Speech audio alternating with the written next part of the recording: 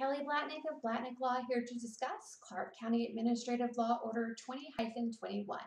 This was an administrative law order from Clark County, Nevada that was issued on or about October 13th, 2020. The whole purpose of Administrative Law Order 20-21 is to deal with the, at the time, upcoming November 3rd election. The order addresses what litigants who are going to be filing actions and lawsuits regarding the election should be doing. And this was done in anticipation of election results being questioned, disputed. And it's interesting to see that the court was trying to be proactive and address the issues.